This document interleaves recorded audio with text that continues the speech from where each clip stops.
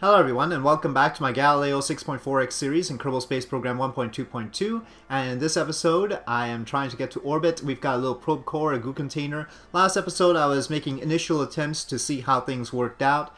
And this time, we really need to make sure that the upper stages remain stable. And some people suggested control surfaces. First of all, we don't have very good control surfaces. We've got a lot of fire spitter parts there, biplane parts and warplane parts, but not really wings with good control surfaces. At least not ones that I want to put on the upper stages because they might be too heavy. Remember, we still have weight restrictions, 18 tons, and part restrictions, 30 parts. You can see me checking the reusability.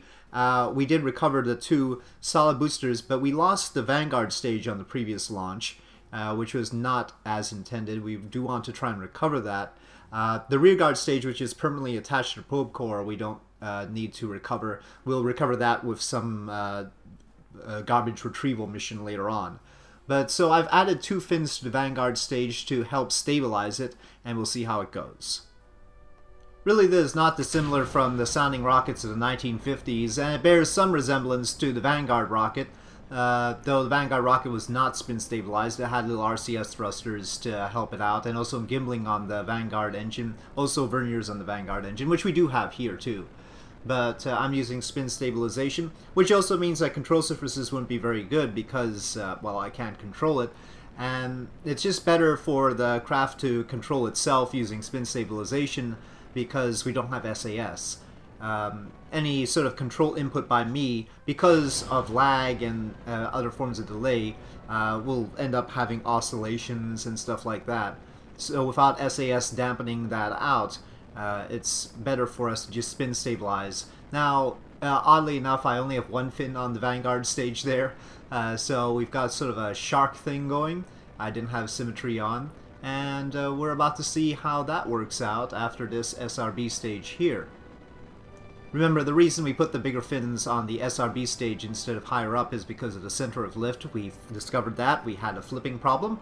The rocket did flip, and we don't want that to happen, so putting the fins, bigger fins further down means that it's not going to flip, but it also means that we don't continue catching the air with the upper stages. And you see, we're still in the atmosphere, definitely within the atmosphere, when we finish off this SRB, so we needed some form of stabilization. Is one fin gonna do the trick? I don't know. Well, okay. So far, so good, but the spin is slowing down. We really need to keep the spin up. So one solution will be to sort of tilt these as well, and not just tilt the lower ones. The fact that this fin is straight means that it's slowing our rotation down, and we don't want that to happen. We want it to keep spinning. Also, our trajectory is a little bit steep, so we might want to fix that. Altogether, still going, well, in a direction, not the right direction. We're actually headed south. For some reason, it does want to head south. I'll have to check about the launch pad orientation, whether, like the KSC in stock Kerbal, which is oriented towards the east, maybe this one is just oriented to the south to begin with. I'll have to verify that. And so we get to the stage most needing stabilization. This stage, this rearguard stage, actually has most of the delta V to get to orbit, and the reason for that is because we're trying to recover the other stages, so we can't have the other stages going too fast, otherwise they'll just burn up on the way back down. And that was what happened with the Vanguard stage earlier. From the previous flight, it actually burned up. So we need this stage to do most of the work to get to orbit, and that's to the tune of maybe 4,000 meters per second, something around that range. So it's pretty hefty, but as you can see, it's definitely oscillating, and I'm trying to hold it together, but it's tough without SAS. So we'll have to see. Of course, it's still rotating a little bit, just not enough to spin stabilize. The rotation is actually making it much harder to control it, but if it was properly spin stabilized, I wouldn't even have to touch it. Ultimately, I tried to at least perform some science. We've got Mystery Goo observation on space near Gale, so sending that over, but that diminishes all of our electric charge, and it didn't all get sent, and so now we're completely out of control. So that's a bust. A little failure on my part. We need some more power, but we don't actually have batteries. So it's not really useful to carry the mystery goo like this if we can't send the data back, is it? But for now, I didn't mess with the payload. I just fixed the fins, made sure there are 2 of them, make sure they're tilted a little bit to keep the spin going, right? Because just having them straight will slow the spin down, which we don't want. And also I wanted to tilt the rocket just a little bit more because in the previous one we were a little bit too steep. Just a tiny little tick more there, and we'll see how that works out. You can see the center of lift arrow indicating that we're going to be headed in that direction. And so the trick overall to getting a spin-stabilized orbital trajectory with a sounding rocket correct is to make sure that your tilt matches your thrust-to-weight ratio overall. And so the higher the thrust-to-weight ratio of the rocket, the more you tilt the rocket. The lower the thrust-to-weight ratio, the less you can tilt the rocket. And if you have a very low thrust-to-weight ratio, like some of the heavier rockets, like a Falcon 9 or something like that, you really can't spin-stabilize it. Well, it'd be really touchy. At that point, you really want the gimbaling to an actual avionic control and everything. You know, SAS, that sort of thing. And MechJeb, that sort of thing, to handle it. KOS, of course. So I suggested me using KOS for launches, but that's after we get a good launch system. These sounding rocket kind of things, I don't think I'm gonna bother with KOS script on. But once we get a proper rocket line going, then KOS should play a part, yeah. And so here we are, getting to the critical rearguard stage. That stage is off. You know how short the vanguard stage is, and that was because I was trying to recover it. And so I figured that if it was gonna go for longer, it was gonna burn up. And so making it shorter meant that it could survive. And so that was the goal there. We have a fairly high pitch here, but I'm just gonna let it go. And there's our delta V. I was just checking it out. You see a 4.5 minute burn time. So really long burn to orbit. And looking at the delta V, we really don't have enough to get all the way to orbit. But let's see how close we get. Eventually some oscillations did develop, partly because I was trying to use control input to optimize the trajectory a little bit. That didn't work out very well. But as it went, we did fall short of orbit, though we got further along than ever before, so that's good. Just need a little bit more optimization here and there, and this should be able to do it. Since we ended up with a pretty high apoapsis, 250 kilometers-ish, and plenty of time to apoapsis, I decided to tilt the rocket a little bit more in order to transfer some of that vertical velocity into horizontal velocity, perhaps getting us closer to orbit. So here's how that turned out.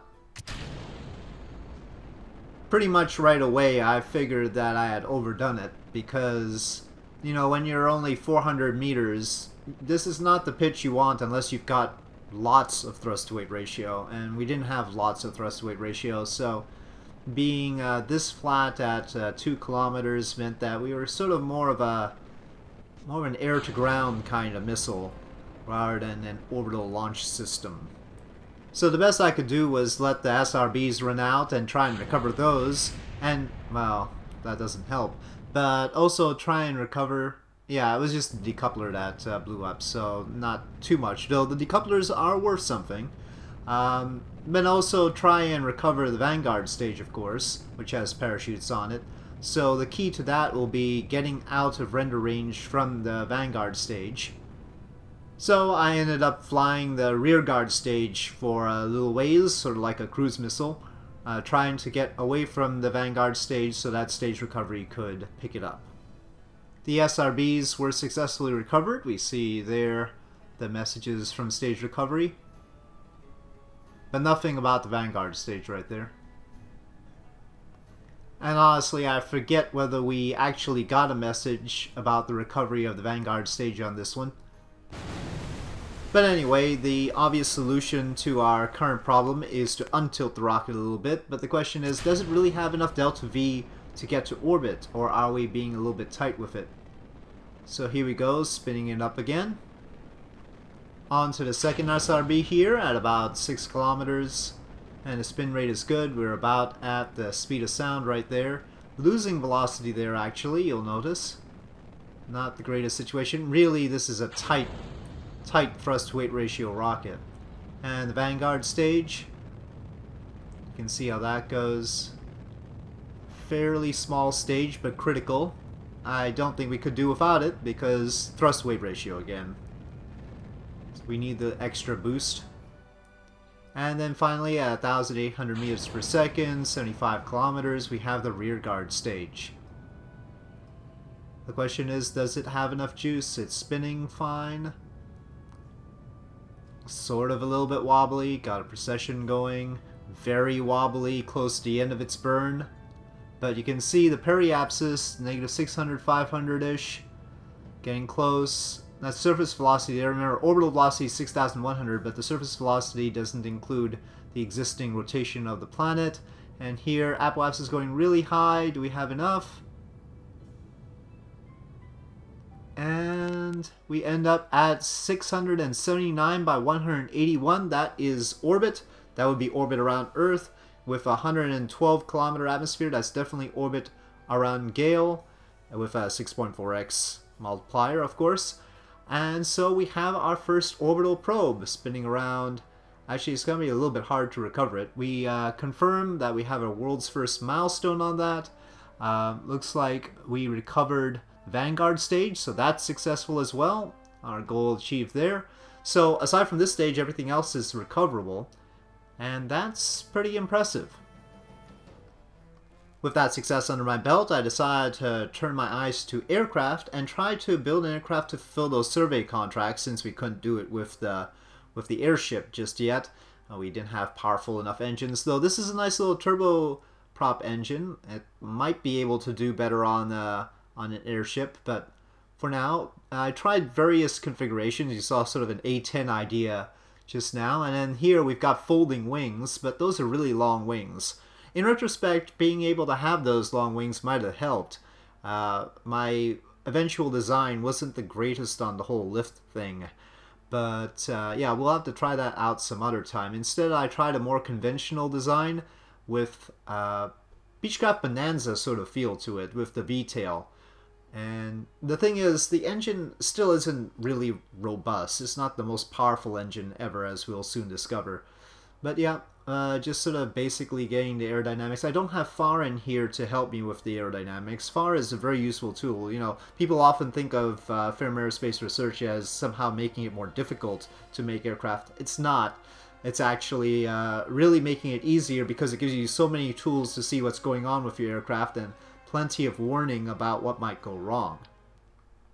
As far as naming the aircraft, I had a complete failure of imagination. I came up with Deepcraft, but I ended up with Bonanza anyway.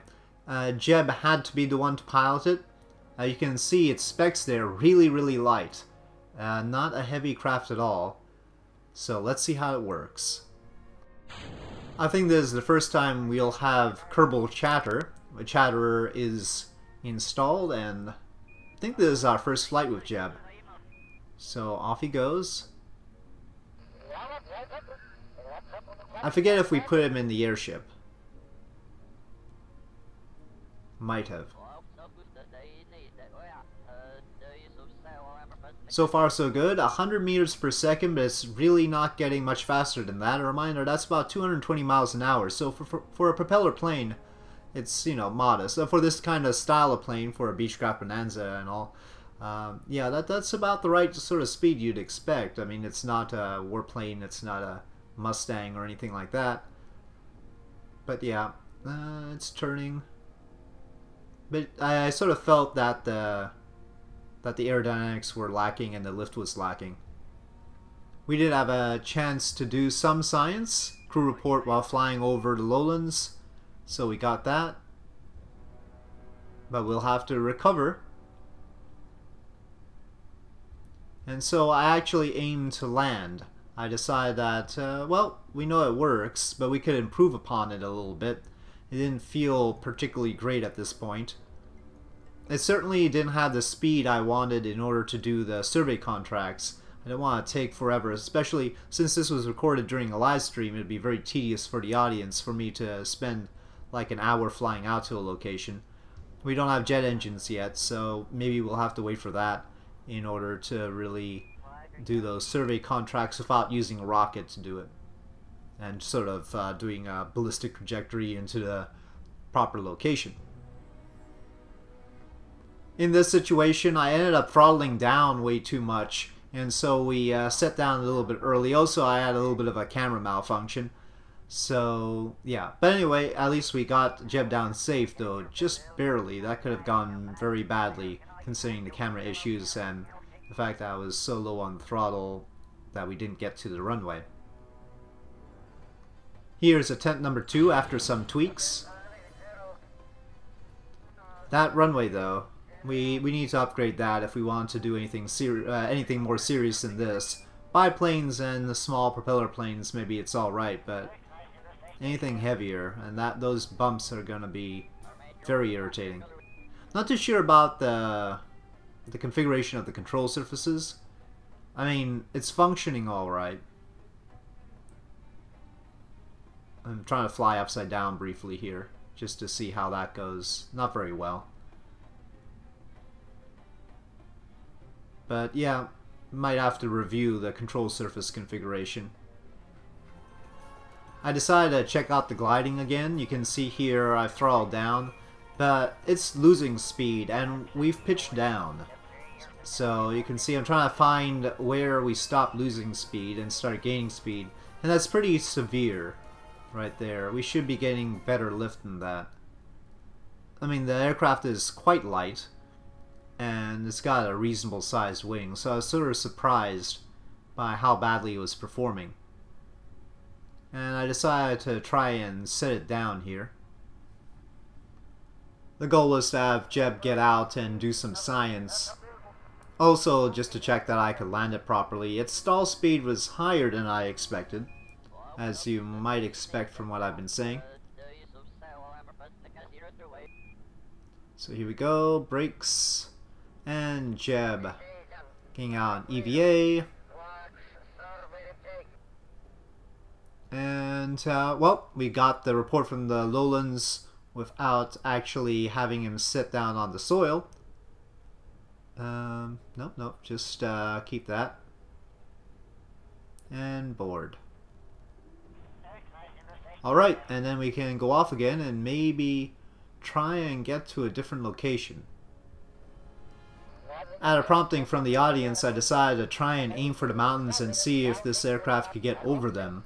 And also because the survey contracts seem to have locations on the other side of the mountains, so that was a likely thing. The problem is it really doesn't want to go up past a certain point, and it was difficult to coax it beyond 6 kilometers, sort of a service ceiling, though I'm not entirely sure. I didn't really test it to its absolute limits. Past a certain point I decided that we really couldn't safely cross the mountains, and I would instead check its ability to splash down. This was obviously a very risky thing to do with Jeb, who has a bad habit of perishing early on in many of my series, but I decided it was worth the attempt for future flights, just to know that I could figure out how to do it.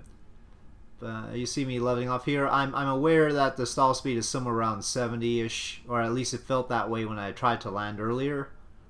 You can see I still have a little bit of throttle up, and that's because otherwise I was afraid it would stall. And we're setting down. It's looking okay. And that looks like a proper splashdown, and then it does a backflip. Then it does a backflip for no apparent reason. And, you know, nearly gives me a heart attack. But it turns out that Jeb is fine, though the plane is not entirely recoverable anymore. So that's a shame. So I would conclude that it was a good thing that I tried out the whole splashing down thing, because there's obviously some glitchiness with that, and maybe we need to think about... I've got EVA parachutes in here, and maybe we should think about having them parachute down instead of trying to splash down on future flights. Anyway, here I am starting to build a rocket for Jeb to fly up in and try and get to space in, but we'll take care of this in the next episode. I think we've done enough here. We reached orbit, we flew our first airplane, and we will proceed on from there. So thank you for watching. I hope you enjoyed this video. If you did enjoy this video, please do press like. If you have any comments or suggestions, please leave them in the comment section below, and I'll see you next time.